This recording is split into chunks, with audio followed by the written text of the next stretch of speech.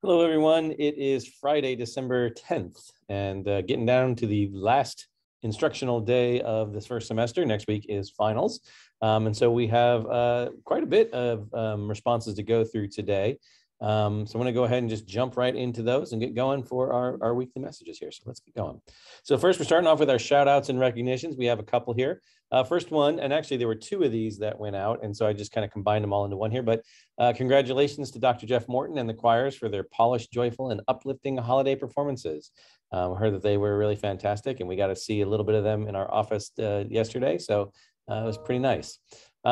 This second one was sort of a general overall shout out. It says, I do not have any concerns today, but wanted to thank you for the section in the newsletter that talks of weekly tips and general self-enrichment messages. It's relaxing to read them at times, and we would like to give a shout out to the newsletter team for coming up with them every week. So thank you for that shout out. And finally, there was one for Marissa Amasquita. She is one of our guidance counselors. And in quote, it said, has been tremendous. She's been there every step of the way to guide us and communicate with teachers. She has demonstrated compassion, empathy, and advocacy for our student and our family during this difficult time. I hope that she can be recognized and commended in some fashion for her exemplary work and dedication to her students. So this is one way in which we're doing that. And I did share these comments with her as well. So thank you for doing that. So moving on to some of our questions and concerns. First one we have here is, says, heard a rumor that the class schedule might change next semester, starting January of 2022. My student heard that Skinny Day might be moved back to Monday. Didn't think that type of change would be done mid-year, so thought I'd check. And yes, that is a rumor. It is not happening next semester. We're not changing the schedule at all. It is staying the same. But there's definitely a schedule change on the horizon coming up next year, because there is this new law that is going into effect in January that says for the following school year, no class can start before 8:30 a.m. for high school students. So we are going to need to tweak our calendar or schedules a bit. So there'll be information coming out about that, and the process has already started and going underway. Another question or concern was general concern about issues of feedback to students after quizzes, tests, and writing assignments. Realize that this is an ongoing issue and many conflicting goals interest. However, we'd like to emphasize that getting a chance to review wrong answers and to fully understand how to get to the right answer is part of the learning process. Totally agree with you here. And so again, not trying to take the other side here, but yeah, that's how we give feedback. That's how students do better. But again, there are some teachers who, because they're doing common assessments, they don't hand the test back for the students to take home. They do give them the test during class to review the tests and answers. They can come back at tutorial time. They can come back after school if they set an appointment with them, but students do get access to it. So I'm not aware of teachers who were saying, hey, you got 10 out of 12 right here. I'm not gonna tell you when you can't look at it, you can't do any of that kind of stuff. If that's going on, yeah, let me know. Or actually I would email the teacher and ask them specifically saying, I heard this was going on. Can you verify that? That's not the practice that I've been hearing. So that would be an unusual thing. So again, they're not giving them the test to keep. They're letting them see the test. They hand it back to the teacher at the end. They can review it at different times if they need to. I do not know of an instance. So if I'm wrong there, please let me know, and I'll go have a conversation with that teacher and see what's going on. This one said, I'm disappointed that the question I asked about finals 2 weeks ago has not been addressed. I did try and address it. I guess I just didn't address it in the way that this person liked, but I can't be the only person concerned about our students' stress level. It was a long one. And so a couple of points they had in there was they said that the concern that teachers don't have the time to properly give finals and not a good way to assess student understanding. So again, to say that no one is concerned about student stress is just simply not true. It is something that we look at and simply something that we're doing. One thing I do have noticed is that there is a lot of times that, people are asking us to eliminate stress. We can't eliminate stress. Stress is brought in and is an internal thing. There can be external factors that contribute to that. But a lot of times, you got to have some sort of stress to get motivated and get up in the morning and that kind of stuff. I'm not saying we want to try and stress our kids out, but there is this perception that if a kid feels stressed, it's a bad thing. It's not necessarily a bad thing. It is something that, gets kids motivated, gets kids to behave in certain ways. If that stress is becoming overwhelming and is paralyzing the student, that is obviously something that we want to look at and address. Now, finals has always been a way for us to take a sort of final chunk and look at what students have been doing in the semester and assess, have they mastered, have they grown, have they shown improvement, have they shown no improvement. So it is a chance for us to kind of have a big final assessment, see where have our kids been, how'd they do, and then do we need to work on some of those things next semester. So if we just get rid of first semester finals, that really does have an impacting on how we do grading, because then there are students who rely on that grade to improve themselves, or that they use it to assess where they are. And so it does impact that pacing. It does impact the second semester finals, because if we don't do a first semester final, we'd have to do a second semester final. That would make that one even twice as stressful, because you would then be doing, having to do something that shows growth for the entire year. So again, I'm not really sure how other to address that. Now, again, going back to some of the concerns here, the teachers do have 2 hours in that testing period to give a final assessment. So in that regard, nobody does a test that lasts 2 hours. There are some AP courses that have some longer tests. They usually tend to break those up over a period of time. But it's very rare that someone uses the entire 2 hours of the period. But they have been prepping and preparing all the way. So I'm not quite sure on why you would say that they don't have time to give those tests, because they do. That is kind of an expectation that they have some sort of culminating academic activity at the end of each semester.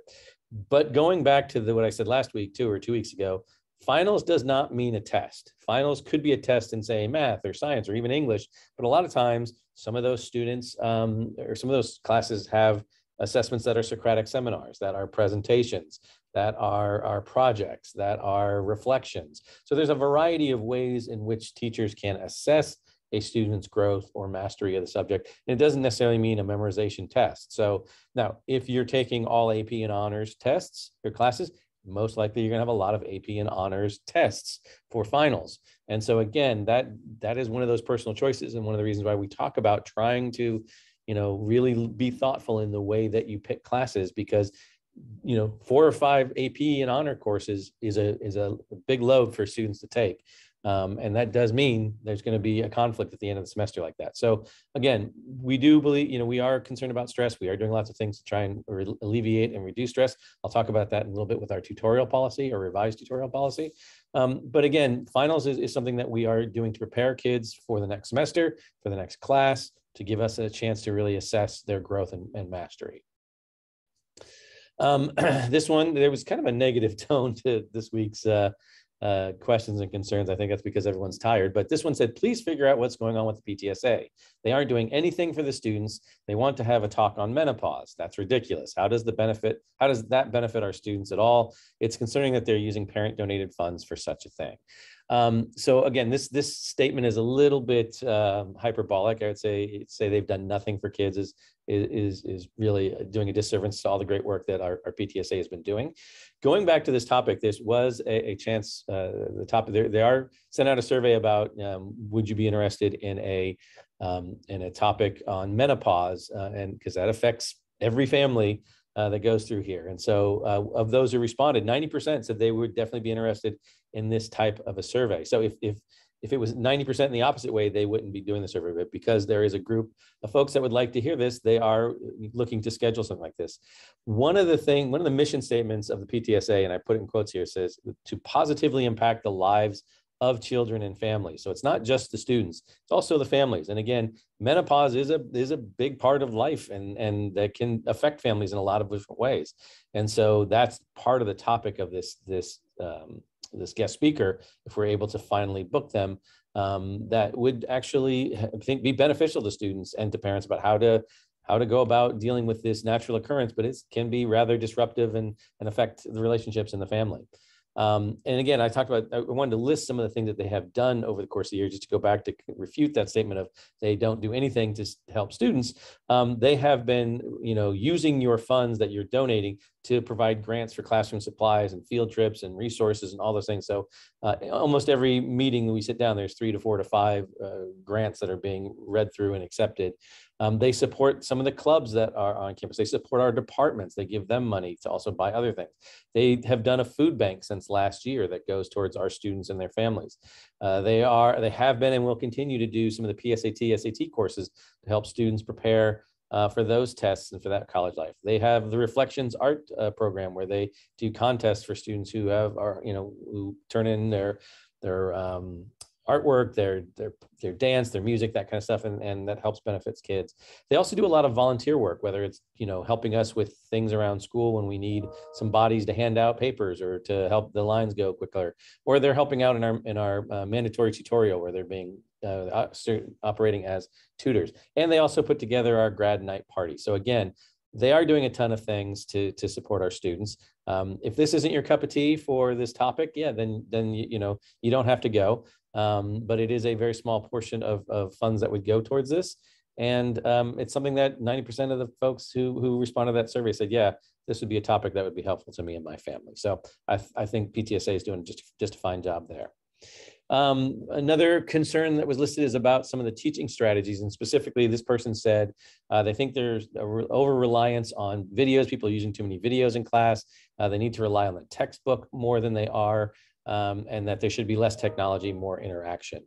And I will say that, having 90-minute classes, there is something that teachers are trying to do to try and incorporate lots of different strategies, lots of different resources, and appeal to the different teaching and learning strategies of our students. That's what we call the modalities, whether you're a visual learner or an auditory learner or a do it and learn kind of person, trying to incorporate all those things in there. So there may be times where they're using things to appeal to one group and then doing something else to appeal to another group. Or also what it's proven, when you use multiple modalities and multiple strategies, it reinforces the way that the material gets learned by the students. One fallacy that I really want to make sure we're pointing out there is a lot of people refer to, oh, if you're not using the textbook enough, you're not following the curriculum. The textbook is not the curriculum. Textbooks are not the end all be all for learning. They're actually a very fallible use or resource, because they are a marketing tool for the publishing companies. They do go out of date quickly. They do have information that is conflicting at times, and so or changes over time. And so the textbook is a resource. It's not the resource. So again, I want to understand that we do teach kids how to use the textbooks. We use parts of the textbook. It's not the only thing that we're going to use in a class, though. And I am very much aware of teachers, not all of them, but a lot of our teachers will incorporate surveys to their students over the course of the semester to get feedback on, like, what has been working, what do you want to see more of, what do you want to see less of. Now, again, not every teacher does that, but a lot of teachers do. And so there are times where they take that feedback, but if maybe you have some feedback you'd like to give to the teacher, that's something you can also do. But I also want to reiterate that it isn't just a solo teacher working alone in their room and picking things on their own. A lot of times we have course-alike teams or even small department teams that work together to build things like, what are the essential learnings that we want kids to know and be able to do at the end of this class? What is some of the pacing? What is the curriculum? What are the assessments we want to use? So teachers are working together to build this. So normally when you see teachers doing things, it's because they're using things from other resources from other people and trying to create a more complete picture of that learning and of that class. So again, not everything is going to appeal to every student. We have a wide variety of kids that we're trying to get to, but we try to incorporate as many as we can and try to build ways in which students can have access to the learning and be able to practice that learning and then be able to master that learning. A couple of questions about winter formal. So I just kind of put it in this question and answer mode here. It said, looking at the permission slip, we see that there'll be food and drinks. Do you know what type of food? Is it a snack or is it a meal? It is snacks. And there are drinks that will be available. So again, if your kid needs to have a dinner before they go in, they might want to do that. Or if they can load up on the snacks, they can feel free to do that. As question number 2 there is no extra cost to the food. It's free. So they can take as much or as little or none of what was there. There is nothing else that is extra that they need to pay for, so they don't need to bring any other money, although it's always a good idea to have some sort of money on you when you're out and about. Is there a dress code? Yes and no. This is considered a formal dance, not that we're just going to be checking for tuxes and ball gowns and that kind of stuff. But we do consider it a more formal dance. So you shouldn't be showing up in shorts and a t-shirt or, a onesie pajama kind of thing. This is a more formal dance. So we do ask that people do that. And also there are things that are appropriate for school. So those rules also apply. So nothing that has obscene or vulgar or offensive words on it, nothing that would be drug or alcohol related, that kind of stuff. And then it says, will students be required to wear masks? Absolutely. Even when they're dancing, but except the only time when they don't need to wear the mask is when they're eating or drinking. So we will be following those. That's our rule as well as the rule of Villa Ragusa, where the event is being held. So hope that answers those questions for you. There was a question or more a statement. Please preserve tutorial time. Kids depend on tutorial time to communicate with teachers, and the tutorial time has been used for other purposes this school year. And so again, I think this is coming up because we've been talking about tutorial and having that tutorial survey. But yeah, you know, the way we actually came up with tutorial was when we looked at, we said, how can we build some extra time into the day so that kids could have these types of, so we find tutorial to be extremely important. That's why we're trying to improve it. But really what we did is we took the rally schedule and just took the word rally off, put the word tutorial on. So that's really what this is. So originally rallies were first, tutorials came second. So we do have these school-wide campus rallies that we do 4 or 5 times a year. That definitely happens. Tutorials happen 3 times a week when there aren't a rally or some other thing going on. We do advisories and we use 10 of those advisories throughout the year, or those tutorial periods, to run advisories. So again, maybe once a month for the advisories. The rest of the time, we're trying to have 2 to 3 tutorials. Most times it's 3 tutorials in a week. You know, we do run drills and some other things sometimes during tutorial because it doesn't interrupt the instruction. So if we don't use tutorial for a rally, or so use it for advisory, or use it for a drill, then we're taking time out of the course instruction, and that doesn't actually make sense to anybody. So yes, that tutorial time can be used in a variety of ways. And again, in a recent survey too, the one that we just did, there was a strong connection between those people who didn't want to see advisories during tutorial and not wanting to provide mental health or self-care during tutorial. So really, yes, that's that small group of people, the 20 to 30% of the respondents, they've been kind of saying, yeah, we don't want advisory because we don't want anything else in tutorial other than academics. Again, they're 70 to 80% do want mental health. They do like the advisories. When we've done surveys in the past, there's been a large number of students in our school and across the district that have really found that the tutorials are important, or the advisory is important. And so again, the advisories as well as tutorial, as well as rallies, are important components of our healthy school, whether we're building school community, building spirit, you know, having some fun, blowing off some steam, having kids learn things about themselves and others. Those are all sort of that's teaching the whole student. And when we, you know, people get concerned when we teach too much academics, that it just sort of brings that stress, like talking back to the finals part there, that, you know, the stress of all that. Again, kids do need breaks. Kids do need some things that can build and expand their experiences. And that's what we're hoping to do with advisories and rallies and that kind of thing. So we are going to keep tutorial time. We're not getting rid of it. And so that might be a good reason for us to talk about sort of our revised tutorial policy. So based on those surveys that we sent to students, staff, and parents, we've come up with some new things. Now, again, the idea was we don't have the ability to add or delete or lengthen or shorten or move days for tutorials, any of that stuff. We have to stay with the structure of tutorials, but within that structure, what are some of the things that we can do? And again, in those surveys, we had about 70 to 80% of those responding who said, please put in some sort of self-care or mental health for our students. That helps them get breaks, it helps them refresh, it helps them do better in their learning. We will be providing students and teachers with some resources on how to, you know, do affirmations or breathing techniques or grounding techniques. Basically, our mental health team has put together a poster. Their kids can go and scan a QR code, and it takes them to one of these things, and it walks them through how to do these. So it's sort of self-guided self-care or mental wellness. So all these different subjects, a bunch of them are in there. We're also going to be doing, there was some favor for trying to use alternative sources for tutorial and not just have everybody in the classroom. So this way, some of the kids who maybe really need to talk to the teachers aren't being boxed out by others who might just be in the room. And so we're going to try and do some guest speakers, motivational speaker kinds of things, maybe career stuff, maybe college stuff during tutorial that students can sign up for. It'll be a limited sign up. And that some of those students though can sign up and go to these other resources. So there'll be a calendar coming out about that. Because again, not every single student needs help at that exact moment with content or with their homework. So allowing for some of these alternatives will help spread out some of the attention for the teachers. It will also help some of the students, get what they need to feel healthy and feel, comfortable or secure in what they're doing. And I will be posting that new policy and sending it home here really soon. So we're just getting a few tweaks on it, but it's going to be going out pretty soon here. Um, Finally, we just had this issue where we had a police presence on campus, and so I wanted to kind of quickly review that. As my email mentioned, we did have a rather vague and anonymous email that had some threatening sounding things in it. But again, when we say it's vague and it's anonymous, it means we don't know who it came from. It's not referencing a specific time or place or method or person. It just kind of says something that is meant to kind of get us going and get us, nervous.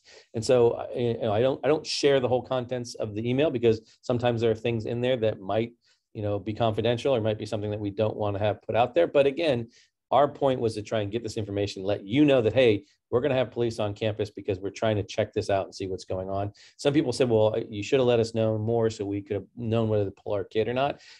This email that we sent home, that's your message of like, hey, if you're not feeling comfortable with what I'm saying, you have the right to pull your kid. I'm not, though, going to say shut down school over something that could turn out to be nothing. But I am, if this had been something, police would have told us to go into a lockdown. We would have gone into a lockdown. We would have gone through that whole procedure. So we're not going to, like, if the threat had come through saying at 10 o'clock, this is going to happen on this part of the campus, and these are the people I'm going to be looking for. Yeah, I mean, we would have shut things down. You would have been asked to come get your kids. That is not what we received. It was really more of just a general kind of what we actually determined later to be some sort of a response or a prank to that email I had sent out earlier, that had said, here's how we deal with threats and that kind of stuff, and we take them seriously. And so again, we're living up to our word there that we take everything seriously, and we will continue to take it seriously until it's resolved, even if it's nothing, right? And so in this case, we didn't see anything coming up. We are investigating that source of the email, though. So there are ways to try and track and get subpoenas and stuff. So the police are trying to look at that. So because obviously that person really shouldn't be sending those kinds of emails. And so we're going to try and follow up and see if there's any follow-up that we need to do with that particular individual, whether they're connected to our campus or not. But again, I know that can be alarming, especially with the stuff I just wrote out about Oxford. But again, we want to make sure we're doing everything to keep our kids and our staff safe.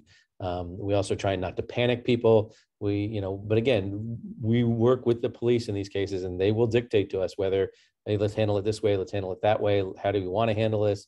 So there's a lot of different ways. But if it was a true emergency where they were totally concerned, they would have shut the campus down and we would have gone into lockdown, and then we would have started a whole different procedure. That's not the situation we had. But again, I thank everybody for their questions. I thank everybody how seriously they took it. And again, thankfully, nothing came about in regards to this one. But again, we are still investigating, and hopefully we'll be able to get to the bottom of it. That brings us back to finals. So again, we have finals next week. This is the schedule if you haven't seen it. Couple quick things about enrichment period. As you see, there's a note there at the bottom. Enrichment time is flexible. It's not mandatory. Students don't have to show up at that period. But teachers might be available, might be saying, hey, come to my class to make up this work or get some extra time. Please have your students check with the teacher to see what they're going to be doing. Our teachers will be on campus, but they may be in meetings. They may be grading other things. They may be doing different things, and they may not be holding specific enrichment activities, but there are times for that. So again, you can see enrichment at the beginning or the end of the day. We do have brunch to start the day, and finals don't start till 9 o'clock. Again, that was something we heard loud and clear from everybody saying, please don't start finals before 9 a.m. Our finals are for 2 hours, and there's a lunch break. So again, it's part of that free lunch program. Kids can either go off campus and get something, or they can stay with us. And then we have the periods at the end of the day. The only day we don't have two finals is on Thursday. That's where we just have that one. Then Friday, your students have the day off, and we have a teacher work day, and that starts our break. And there's no other school until classes don't start up again until January 3rd. So we'll see at that point. I do also want to put a quick word in again that we are doing that holiday food service, where if you come to any of these locations, the Cupertino, Fremont, or Homestead high schools, on Thursday, December 16th, between 11:30 and 12:30. This is only for our current students, so you need to show some ID. But you come in, you'll get 14 days worth of breakfast and lunch for the students as part of that free meal program. So if that's something that's important to you, please come by. Again, you can be a Homestead student and go to the Cupertino or Fremont sites. You just have to make sure you have that valid ID from this year. So hopefully everyone gets a chance to go through there, and really appreciate our cafeteria staff doing the work to make that happen for our families. Just so you know, I am going to stop the survey this week. I'm not going to take any more responses after today. And again, I'm in the process of doing a new one and getting that out for you next year. So we're going to take a little break until then. But I really have appreciated hearing from everybody, whether it's the shout outs or the questions or the ideas. It's been been very helpful for me. Hopefully it's been helpful for you too. We've had over 200, actually not over, we've had 209 exactly responses this semester. So that's awesome. Thank you very much. So as I said, I'll be revising and redoing here soon. All right, everyone have a great day. This one was a little bit longer, but you saw there's a lot more questions. So hopefully you stayed with us through the whole time. You have a great weekend, and we'll see you during finals week. Take care.